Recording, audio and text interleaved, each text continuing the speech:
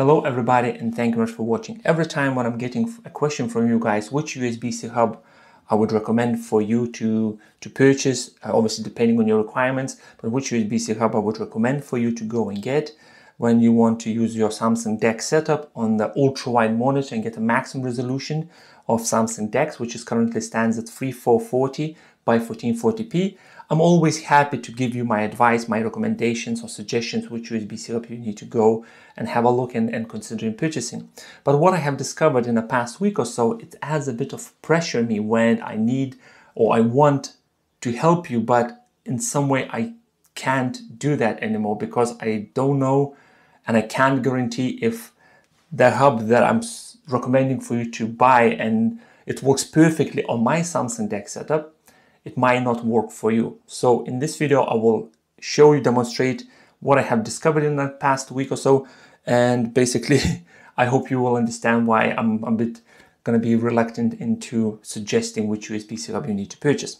I'm still going to do USB-C hub reviews and device and etc. But recommendations right now you need to take with a pinch of salt which kind of USB-C hub I'm recommending for you. This is FITFORT USB-C hub, which is purchased in September 2018, and this USB-C hub was or still is one of my favorite USB-C hubs that I'm using with Samsung DeX because it has so many ports that it works for me. And if you not watched my previous video, I mentioned a couple of times, and I'm just going to give you a quick TLDR. Headphone jack is broken on this USB-C hub. Every time when I'm connecting any Galaxy device to this USB-C hub, the Samsung DeX automatically defaults audio as a headphones. Doesn't matter if I'm going to go and change it to be USB speaker or speakers in a monitor, doesn't matter what I do, within a couple of seconds it automatically goes back to headphones. Even if I'm going to push the audio to go via Bluetooth speakers, it's still going to go via headphones.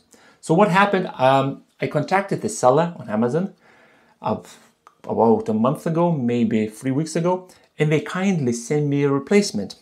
The FITFORT, this same USB-C hub, I got the red cable tie around it just to make sure that I'm not getting confused which one is which, because they really look alike, exactly the same. And obviously for you will know what I'm talking about, old one or new one, you will know which one is which.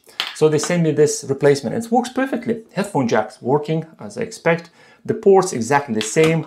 On this side we have two USB 2.0 ports, two USB 3.0 ports at the back, RJ45 and VGA connection. Other side power, full-size HDMI, SD, micro SD card reader, and a headphone jack, and cable is exactly the same. Literally, they are exactly the same.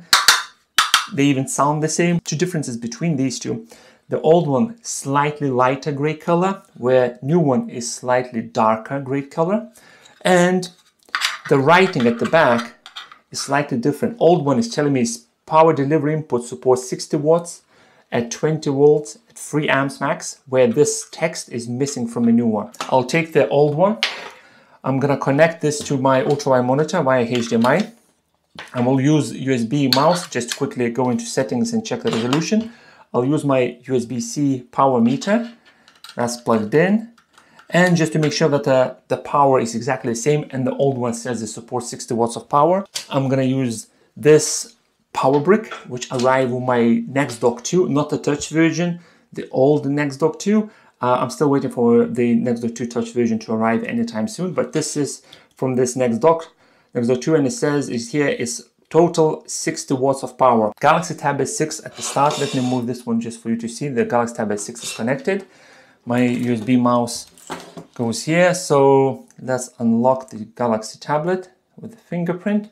And here we go, we are inside the DeX. So if I go to settings, Samsung DeX, and inside the resolution, I'm getting all the resolutions that I expected, even the grayed out one. I know that is always grayed out one with my monitor setups, but I can select the 3440 by 1440p resolution as a maximum resolution, which is perfect. That's what it's supposed to be.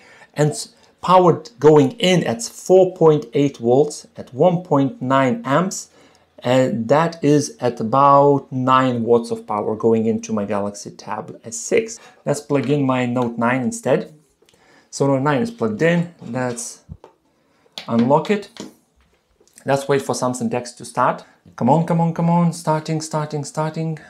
Okay, is it started? I think I need to reconnect again. Yes, Note 9 is telling me that HDMI is connected. So in a second, my monitor should show me the Samsung DeX. Let's go into Samsung DeX settings, and under display resolution, I'm getting exactly the same list as I was getting on Galaxy Tab S6. Same resolutions, everything is exactly the same as I was getting with Galaxy Tab S6. And the most important, again, 3440 by 1440p is recommended because this is the 34 inches ultra wide Samsung monitor which supports 3440 by 1440p resolution. So I'm getting a maximum resolution of Samsung DeX on this Samsung monitor with old FITFORT USB-C hub, and the power comes into my Note 9 at 14 watts, 8.7 volts at 1.6 amps. So slightly higher wattage, and around, I think, the same amps. I will put all this on the screen. So this was FITFORT old USB-C hub. So I'm gonna put this one down here. Let's bring this one, the new one with the red cable tie around it. First device gonna be the Galaxy Tab S6. So HDMI goes in, power goes in, the same power, same HDMI, same device, same cables, everything is exactly the same, except USB-C hub is changed to a new one. So you go straight away into settings, fantastic. We go into display, and the same resolutions I'm getting on Galaxy Tab S6 with the new FITFORT hub that they sent to me. Same resolutions, and again, 3440 by 1440p is recommended. It's exactly the same, no problems. That's the power, 5.2 volts at 0.5 amps, and only 2 watts of power going. Next, Note 9, and that's where the fun and weirdness begins. If I plug in the Note 9 to new FITFORT hub, and the power that's coming in is 8.7 volts, 1.6 amps, 14 watts of power. This is not 1440p resolution. This is 1080p resolution. Only two I can pick up. 1920 by 1080, which is recommended, or 1600 by 900. Nothing is changed. I just swapped the USB-C hub from the old FITFORT that I was using to the new one they sent me, and resolution is different. So when you're asking me a question, which USB-C hub I would recommend for you, and I was using FITFORT hub since last year September, and you asked me about 5-6 months after that, which USB-C hub I would recommend, I would say, I probably was saying to you, FITFORT is the best USB-C hub you can buy. It works perfectly with any of my Galaxy devices.